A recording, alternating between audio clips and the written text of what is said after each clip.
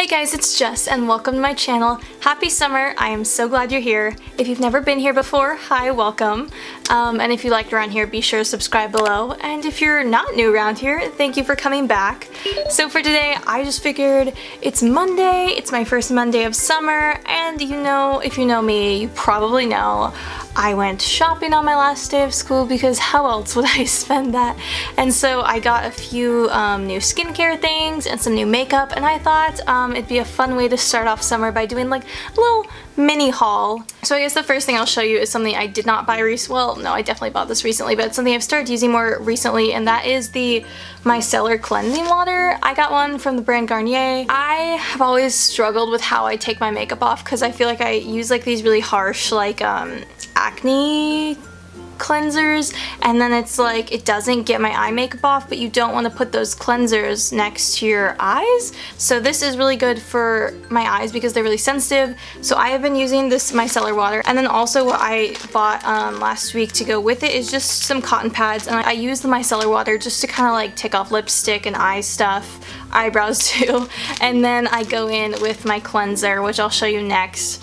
I feel like I like low-key struggle with acne. Like if you're looking at my skin, like it looks good. It's just like I have lots of little problem areas, and so for me it's something that I'm really trying to pin down. But basically I've decided this summer I'm going to get my skincare routine together. So first what I got was the Cetaphil cleanser for acne prone skin, and it's like a foam wash, and so far I'm really liking it. I hope that's how you say it correctly. What I'm liking so far about this brand is it seems to really be made for sensitive skin too. So usually when I get on a new like acne cleanser, I feel like it always really dries out my skin and makes it really sensitive, and it's hard for me because like I kind of have combination skin. Some of it's oily, some of it's dry.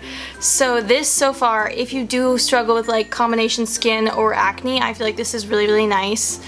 And then to go with that, I got the Oil Control Moisturizer for acne prone skin. This is interesting because it has SPF, what's it have in it? Oh, okay, yes, it does have SPF 30. So this basically like looks, feels, and smells like sunscreen, but my skin's happy with it so far. So I have been wearing this after using the cleanser, and so far it's been really nice. I also went to Lush because if we haven't already established this, I am obsessed with Lush. Can't get out now. I put all my little things in a basket because I thought I was being cute. Anyways, so I bought the Cup of Coffee face mask from Lush because Danielle Carolyn and Kenzie Elizabeth and a couple of the YouTubers I watch have really been talking about it a lot recently. And it smells, oh my gosh, it smells so good. Okay, so look, see, I don't know if you can you tell? It's basically like you're putting coffee grounds on your face. It smells so good. If you like the smell of coffee, you're gonna love this. And what the girl at the store was telling me, some people use it like as their morning cleanser and they like put it on their skin for 10 minutes, they wash it off. I did that the other day. It was so fun. It smells good. It just makes you feel awesome. And then I gave it to my mom to borrow, and I like put it on her face. That's in my previous vlog, my girls' night in. If you haven't checked that out, be sure to check that out. But my mom was like obsessed too. So if you're looking for something fun to treat yourself, the small one is just $10, and I'm pretty sure this will last me at least a couple months, I'm hoping. Next time I probably will purchase one that'll last a little longer, but just for trying it out, I got the small one. So finally, my last two things from my little mini haul that I wanted to show you. These are makeup products. I went to the MAC store, and I have only ever purchased MAC lipstick before. I have for so long really wanted to invest in like nice makeup because it's like, I don't know, I wear makeup every day, I like makeup, I think it's fun, and I like how it makes me look. So I finally decided to go. My mom helped me out and she took me to the MAC store, and so I went and I got a foundation and a powder.